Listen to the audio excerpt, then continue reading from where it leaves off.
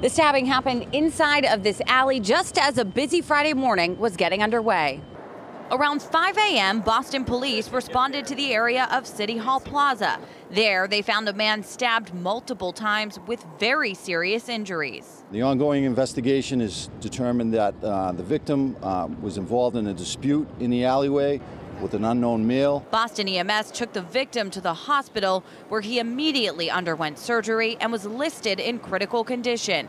As for the suspect, he fled on foot. He's an unknown male that fled out the alley towards Court Street. Detectives could be seen placing evidence markers on a hat, cash, and bloody clothes, all in the busy area near City Hall. The scene is fairly well contained to the alleyway and a small portion of the area outside. Police have not yet identified the victim. They are speaking with witnesses, as well as exploring the possibility that the men may be connected to a nearby homeless shelter. Boston police are asking anyone with information to contact them. In Boston, Katie Thompson, WCVB News Center 5.